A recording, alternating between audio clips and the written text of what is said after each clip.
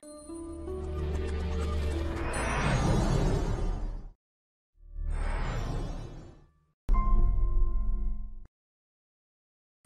folks, and welcome back to the workshop. We're finally getting a chance to take a break from the Tesla madness, and what I've got for you today is some inverter and Prius running transaxle stuff. So as some of you may know, I have a Gen 2 and actually a Gen 3 Prius Transaxle, and my idea for those has been to see if I can get them to run with the Hubner inverter. Now, to see if we can start providing some low-cost solutions for people that want to do conversions and don't exactly have 20 or 30 grand to spend. So let's have a quick look here, and I'm going to talk to you guys about what we've got going on the bench. So what we've got on the floor here is a Gen 2 Toyota Prius Transaxle that I purchased from my local breaker's yard for the princely sum of €150. Came pretty much as you see it now. I was lucky enough that I was able to get the connection plugs and a bit of loom for the resolver. So basically this is how the thing came to me. This part that I've bolted on the front is just a part of my engine stand, because I had it sitting up on one of those while I was kind of doing some looking at it mechanically. So what we have is we have it connected here. The three-phase terminals for MG2 are connected up to our cut-down Innova inverter. This one here is fitted with a prototype PCB that I designed that basically lets me use the Innova power stage, the Innova IGBT driver, current sensors, all that kind of stuff. So there were one or two mistakes in it, but other than that it's working fine. Now, this particular inverter here will be installed in the E65 7 Series project, driving a plain Jane induction motor. But when I was designing the board, I included the very cheap parts for Johannes's resolver interface, so that I could do some testing on permanent magnet motors. And you will have seen a video there a few weeks ago where I ran a BMW i3 motor from this particular inverter. So our high voltage is being provided from over here. We've got a Variac, which is connected to the 240 volts AC supply. It's basically set at 100% now, so it's just pretty much pass through. Down in this little box here, I've got a pretty big transformer that's bringing that down to about 120 volts AC. That's fed out of the yellow socket. Comes over here. It's a bit of a crazy situation at the minute. Goes into a rectifier and is then fed into the DC bus caps. So I've got about 150 volts DC on my high voltage bus. We're basically punched up, the inverter's turned on.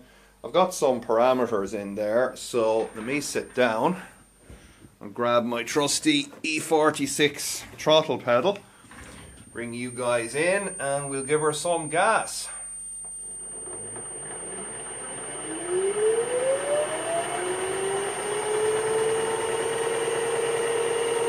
Basically, these are my two drive shaft outputs here spinning away.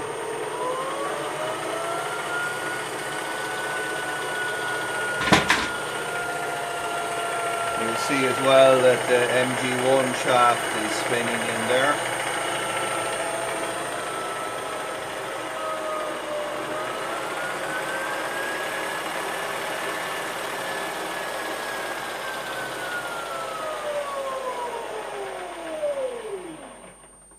Now I don't want to run it too much because chances are there's no oil in this gearbox at the minute, and I don't want to put oil into it because basically the next part of the plan is going to involve taking this guy apart, because what I want to do is I want to weld up the plant carrier in the power split device so that we can use both MG1 and MG2 for propelling the vehicle, because this is not going to be obviously used with an internal combustion engine again, so we'll have no problem doing that. Also up here on the bench you have this little guy that on the surface of it you know, looks like a traditional belt driven alternator from a normal internal combustion engine vehicle, but this is actually the MG1 motor generator from a Toyota Estima hybrid. So you can see here it's got a, you know, the usual orange cable for high voltage, and I've got some cables here connected to the resolver. So as you can see here, this is our resolver stator and rotor, and the reason I got this was so that it would let me do some experiments here on the bench, and I could turn the motor, feel how the motor reacted and certain things like that, which was, you know, kind of impossible within the Prius Transaxle. And this would be a handy little motor as well. Might use it for various other projects in the future. But one thing that you need to be aware of for driving these motors is that the resolver poles do not match the stator poles. So for example, this is just a one pole pair resolver. So you can see it's just like, you know, it's just got basically two lobes, so it's one pole pair, but the actual stator has got two pole pairs. So that's a parameter that we needed to put into the inverter software to allow us to change that. And once we had that sorted, we were able to do some testing. We found a bug or two, but pretty much now we've got the thing working. Okay, so I figured if we had the Gen 2 working, why not get the Gen 3 working? So we've got here is a Prius Gen 3 Transaxle. So I think this would have been from cars made from 09 to 16. I was lucky enough, again, was able to source this within Ireland. Paid a little bit more money for this one. I think it was about €250. And I was lucky enough that there was just enough wire left on the resolver plug for me to solder to. So we're connected to MG2 again. You can see the MG1 resolver plug has a little bit of wire left on it, so that's good. So we're connected here with our 3-phase again coming from the inverter into the MG2 stator connections. Now unfortunately with this gearbox I don't have any axle stubs, and Gen 2 don't fit, so I'll just put a little bit of tape here just to show that we have got rotation. I have a tray here because it's basically kicking out fluid when it runs, which you could expect again because we don't have the half shafts in there. So let's grab the throttle pedal and we'll give her some gas. So there we go. You can see we've got rotation on the half shafts. You can see the MG1 turning over there also. We can speed things up a bit.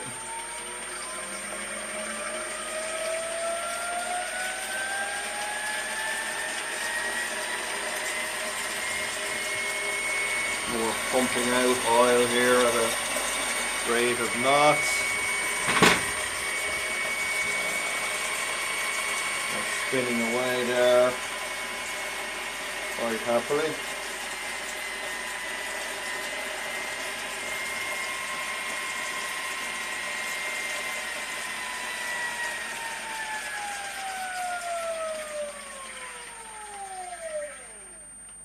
That will be in the forward direction as well.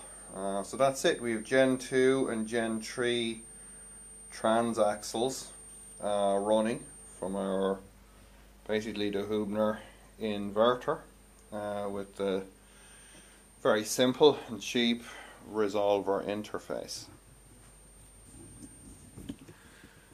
So that's kind of what I've got for you guys today. Hope you've enjoyed. We will be back soon with some more Prius stuff and lots of other projects that I'm working on, as you all know.